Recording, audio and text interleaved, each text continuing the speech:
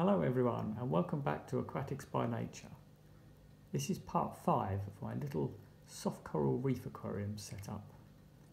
If you remember last time in this aquarium, the algae was just starting to get some brown sort of diatomaceous algae on the bottom. Well, it's now sort of moved into phase 2 and I'm getting this rather unpleasant green, I think mostly cyanobacteria on the bottom. If you remember, I was adding a small amount of fish food each day to the tank just to kind of fuel the system along. I think on reflection, the amount I was adding was probably a little bit too much for such an immature system, and that seems to have fueled this algae. Anyway, I've now stopped entirely feeding, so the tank is literally just running on what it built up over that period of time. I think it's been probably at least a week since I stopped. And definitely this green cyano bacteria seems to be slowing down, so I think we're moving in the right direction. With a bit of luck, it'll burn itself out once it sort of sucks up all the available nutrients. But generally speaking, these things will work themselves out given stability, but it is a bit of a waiting game. And I know from experience sometimes you have to be pretty patient with these things.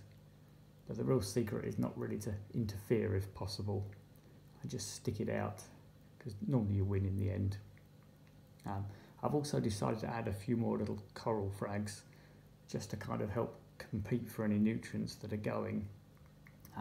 The one that I'm sort of focused on at the moment is just a little piece of xenia, which is well known for growing extremely fast and sucking up nutrients like crazy. So hopefully that'll help things along. I don't know if you can really see, but there's also much more turbulence in the tank than there was before. I've decided to swap the old 300 litre an hour pump out for a 600 litre an hour. I wasn't that convinced that the old one was creating enough current and surface agitation to make sure I got really good oxygen levels all the time. And being as you need good oxygen levels for decomposition, that seemed to be the right move. With a bit of luck, that'll help the cyano situation anyway. But anyway, now going back to some of the old things, the old Kenya tree is actually now opening up quite nicely, but as you can see, the rock next to it is rather ghastly. But hopefully that'll disappear in a little while. There's a few other little frags as well. There's a little cabbage coral. Not sure that'll focus on it very well.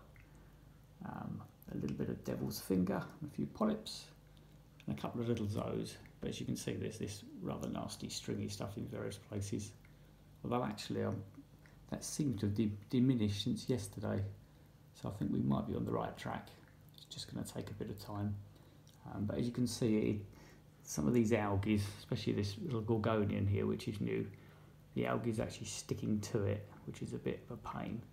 So I'm literally once a day just going in with a little paintbrush and just gently dusting off the worst of it just to help it along. But hopefully this phase won't last too long. But other than that, the tank seems to be ticking along. I've noticed an increase in tiny little things crawling about on the glass now. So it seems to be slowly coming to life.